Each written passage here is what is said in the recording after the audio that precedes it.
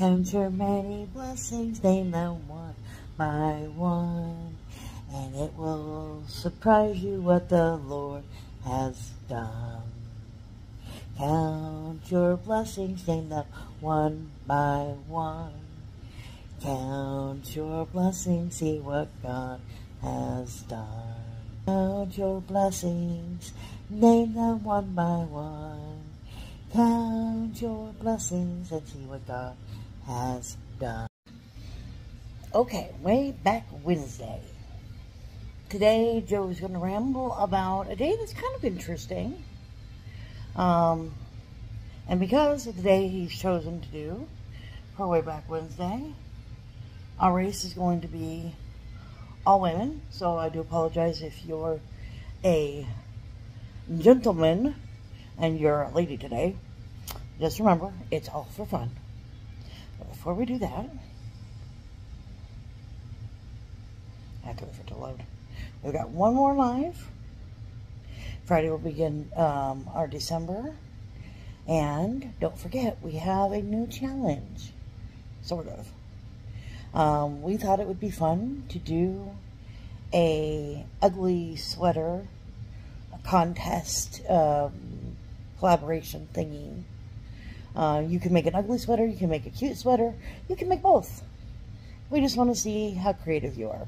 We're going to start looking for some cheap, inexpensive, plain sweaters, and then we'll decorate them and we'll put them up to vote. If you want to join us, feel free, please do.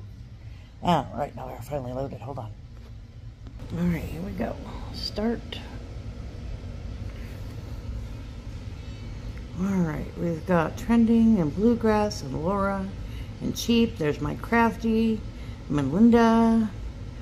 Looks like cheap's currently in the lead. There's Oceans and Wright and Carrie and Sarah, Lucky Cat and Pete, Popcorn and Embark Nation and Mona, Kenny and Debbie and Spirit and Tour and Journey.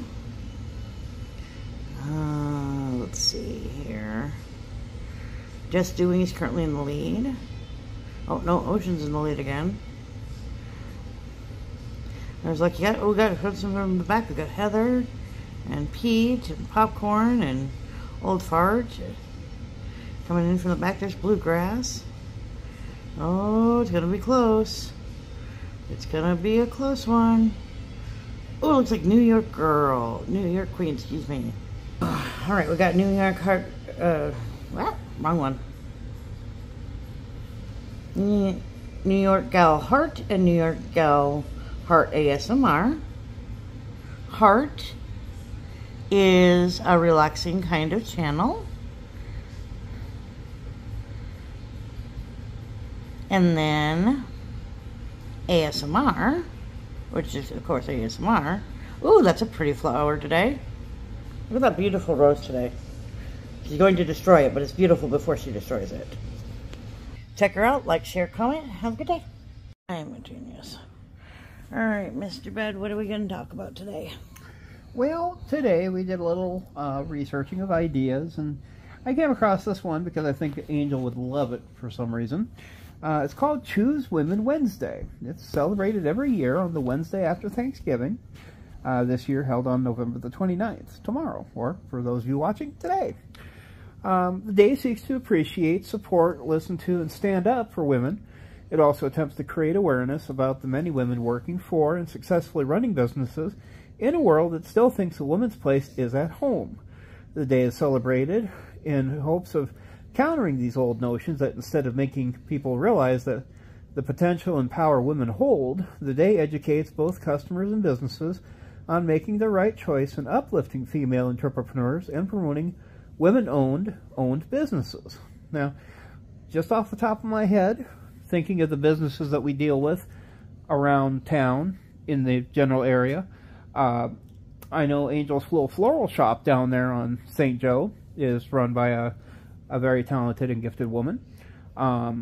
Also, one of our favorite places that we like to eat, Jambon Jew, both the one that was in Sturgis and the one here in Rapid, which is still in business, both are run by women. So there are a lot of different places that a woman can either step into and fill a niche, or they'll discover the niche all on their own and start working with it. Now, this particular event, Choose Women Wednesday, is an international platform established in 2014 by Women's Entrepreneurship Day organization, non-governmental movement that seeks to empower, celebrate, and support women in business to reduce poverty around the world. Now, it takes place on the Wednesday after Thanksgiving, as its creation was inspired by the holidays devoted to shopping and giving, Small Business Saturday and Giving Tuesday. Now, Choose Women Wednesday initially began as Women on Wednesday and has gone by a few names, including Women Own Wednesday and #Women Wow, Women Wednesday, and Women Wednesday, until it was finally changed to Choose Women Wednesday in 2016. That's a lot of changes in 2 years. Yes. Now, while the day's main agenda is to support female entrepreneurs and women-owned businesses, it also has the broader goals of uplifting people from poverty and bridging the gender gap in all areas. It is more than just a celebration. It is a movement about the fight to ensure women receive the spotlight and support that they deserve. This fight is based on the fact that women are still not treated the same as their male counterparts when it comes to compensation and opportunities in the workforce. Research has shown that the average female entrepreneur gets less than half of the funding of her male counterpart. That is why it's important to encourage movements like these that get people involved in listening to, supporting, and standing up from women from all walks of life for the betterment of everyone. It's not just a time to close the gender gap, but also the time to shatter the glass ceiling and tell people everywhere that the age of favoring men is over. It's time to look beyond the patriarchy and choose women. Now, a couple of little highlights that they had in here that are kind of interesting. The first female-owned business. Now, for those of you who want to do some, deep digging, some deep hunting for, facts, the first female-owned business that they've got on record dates back to 1739 here in the States. South Carolina, and Eliza Lucas Pickney took over the family's plantations at the ripe old age of 16. Most of us probably weren't even driving cars that old. Now, in the 18th and 19th centuries, women operated businesses just as well. They started operating small businesses obtained from inheritance or for supplementing their income. I remember on some of the stories that I've been reading about out here on the plains, sometimes the women, that's what their job was to maintain the house, to make sure there were two incomes coming in while, sadly to say, the crops died and withered from, slight droughts. Now, things really started getting, mobilized in the 1900s when the rise of feminism led to female entrepreneurs becoming more accepted. Some of the more different fields that they would be seen in. Some of them were named to CEO positions. I can think of Amy Trask. She got named to be one of the executives for the Oakland Raiders at the time. Some ladies who are on our city council, they got their start because they opened up a hair salon. But they had enough sense that people said, if she could do this, I bet she would be good on city council. It worked. Now, the first female millionaire, and Sue mentioned this that she'd seen the picture of, there was a lady named Madame C.J. Walker. Now, in 1919, she became the first female millionaire selling homemade hair care products to black women. Again, they found a niche. They were able to, use it to a good purpose, and it wound up leading to a real well career that she was able to do economically well. Now, some of the interesting frequently asked questions that they had. For the first one, what is the percentage of female entrepreneurs versus male entrepreneurs? And interestingly enough, right now, in recent years, the women are actually outpacing the men, 47 to 44%. And, some of them could just be people looking to take one of their crafts and turn it into a regular, jewelry. Some of them might look at doing things with hair options. a lot of it just depends on what people want to do. Some of them do fabrics, clothing lines. And with the social media marketplace that we have right now, it's really hard not to think about people going into business. The trick is keeping it going. Now, the next stat that they had that's kind of interesting, and you got to wrap your mind around these numbers. How many female entrepreneurs are in the world? Go ahead and stretch your number around that. Think about how many billion people there are on the planet. How many have gone out and said, you know, I want to make a business myself. Interestingly enough, women entrepreneurs statistics show that 252 million entrepreneurs out of approximately 582 million in the world are female.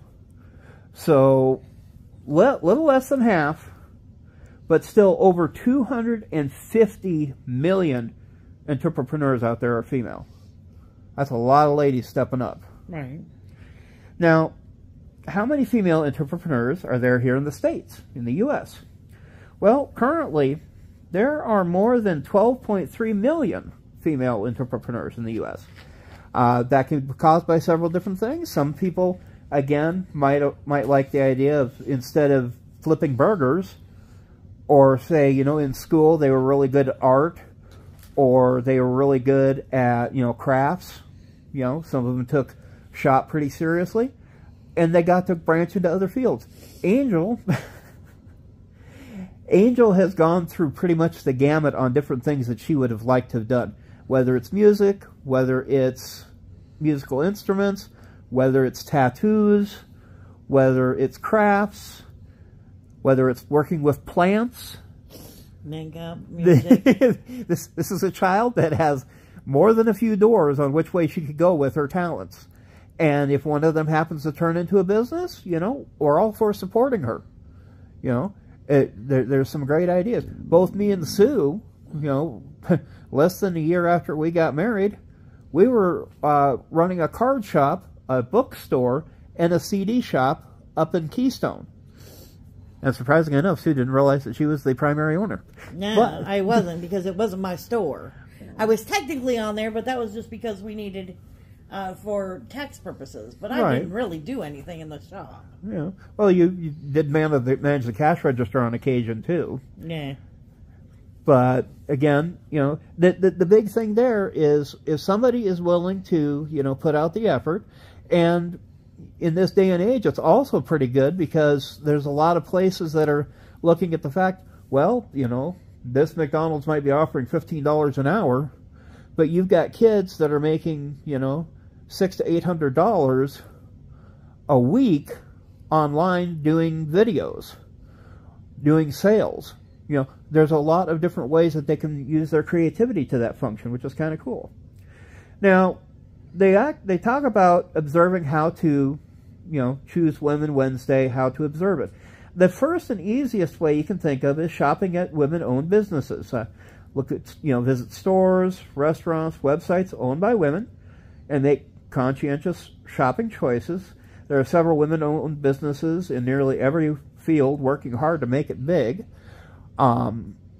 Isn't where you work run by a female CEO, if I remember right? I believe so. Yeah, because she was there when I was there. Trying to remember what her name is. Pretty sure it starts with a K. Yeah. And then you look at some of the places up there at the mall. Some of the jewelry stores are well operated to that regard. I'd have to do some digging further on CEOs for some of the bigger chain outlets. But the big thing also is, again, you know, you're thinking about Small Business Saturday, Vintage Chick 605. Gee, there's one that isn't, you can't tell it's female controlled or anything. But, you know, the key thing there is it takes a little, you know, research, a little bit of look, and you're going to be able to find some pretty good businesses out there. Now, number 2 is to support women. Support women-owned businesses by shopping there and recommending them to your friends and family. Every new customer helps. Sometimes if I see a neat ad on Facebook, I'll take and I'll share it out just because, you know, I know some of those businesses are hurting thanks to the city's inability to properly destroy roads. Road destruction. Road destruction. Next up was they talk about raising awareness. You know, share information about Choose Women Wednesday and female entrepreneurship on your social media. Educate yourself and others so we can all live in a more egalitarian society. That's a fun word. Mm. Now, 5 interesting facts about female entrepreneurs. Interesting enough, number 1, women are prone to start businesses. Women are nearly 1/3 more likely than men to start business out of necessity in most parts of the world. You know, if they're willing to make the step up again, it's filling in a niche, something that's needed, and usually it works out really well.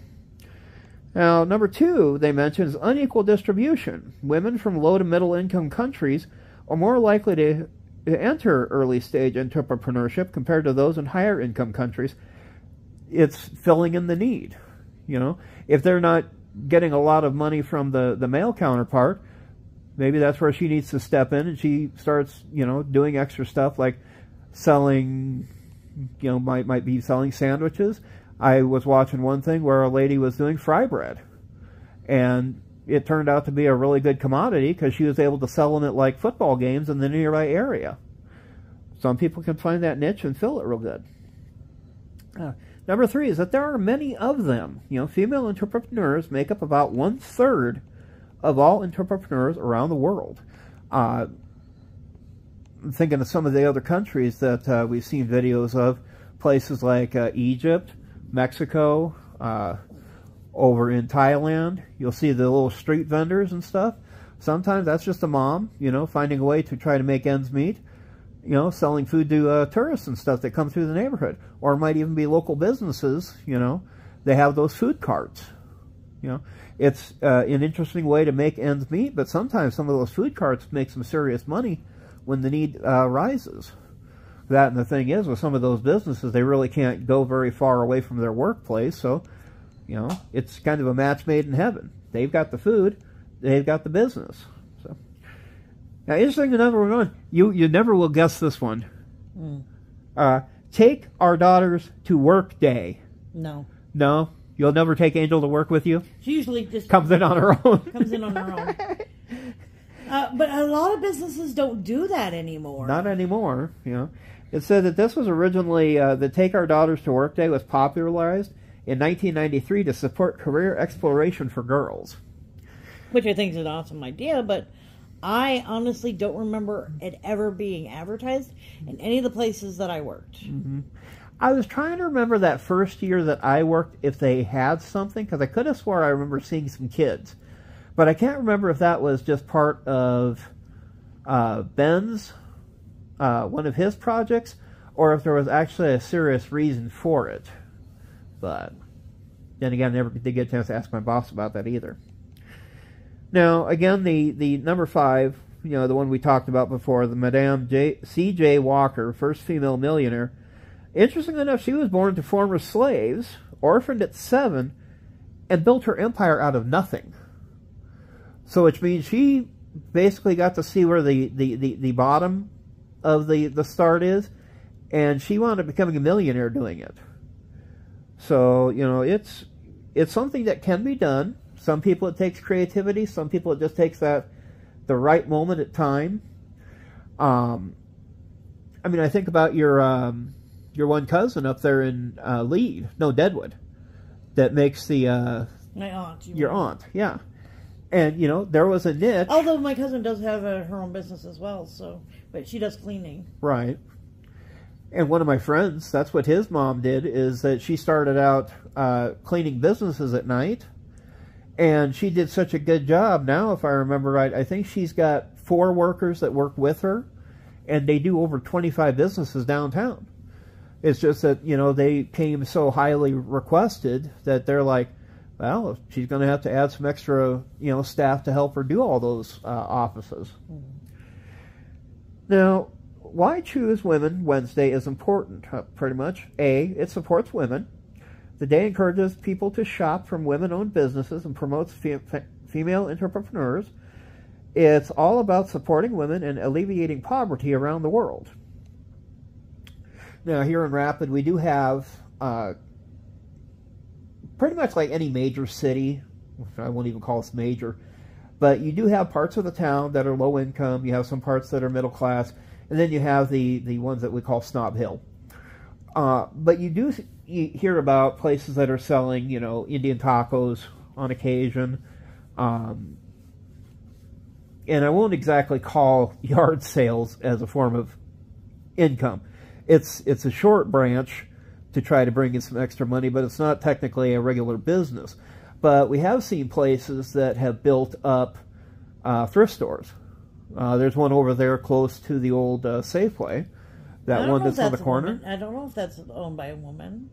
I think those 3 ladies are the ones that own it. I don't know. Well, we'll have to do some research and check that out. There's no way to know that. Yeah, have to take and look into their directory.